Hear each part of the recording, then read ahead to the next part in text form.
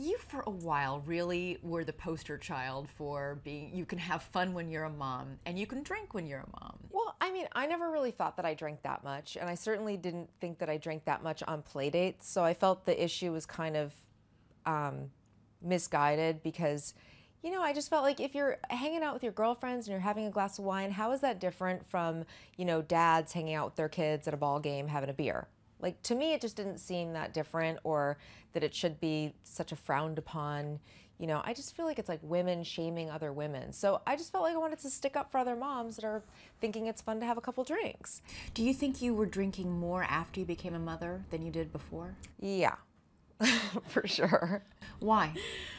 I think for me, I was an anxious person, and becoming a mom definitely played into my anxieties. I always wondered if I was, doing enough, being responsible enough, being nurturing enough. And I think that I drank at night when the kids went to bed, kind of to ease the anxiety.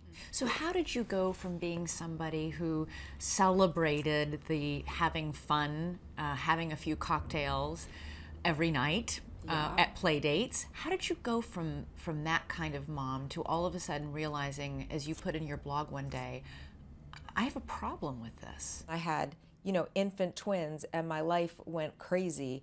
I was, anxious all the time. I had the hormones. I had 3 kids now at home. Well, I started drinking again with a vengeance. And what happened is it spiraled really fast for me.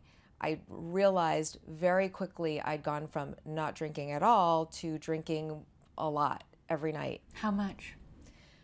Well, I mean, for me it was a lot. It might not sound like that much, but for me, I was drinking, I'd open a bottle of wine with my husband and he'd have a glass and I'd have the rest of it.